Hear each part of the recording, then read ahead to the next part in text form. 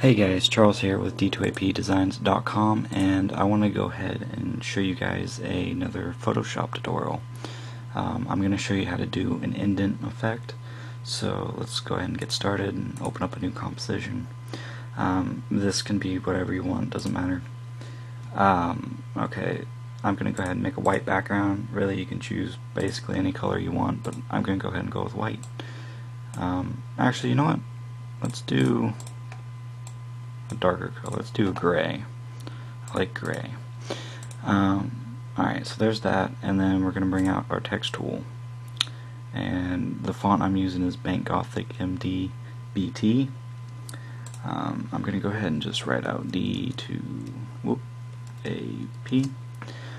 And you can't see it right now, which is fine. We're going to bring up the effects on it.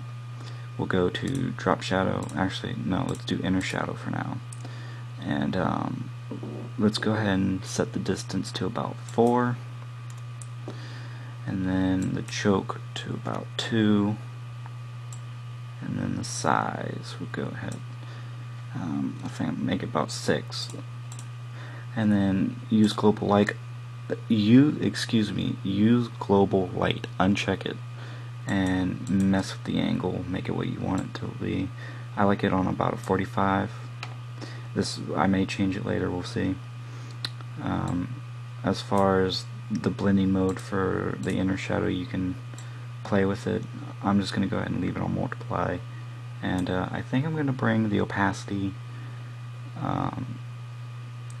or opacity. Again, I'm not 100% sure how to say it. I'm never sure because I hear so many people say it so many different ways. But anyway, I think I'm going to set that to about 100. And then inner shadow, I always play around with this a bit. I never really keep it the same for anything. So we're just going to play around with it.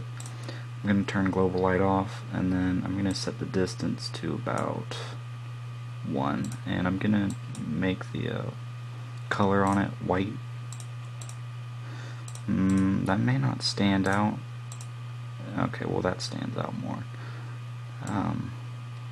Bring the size down.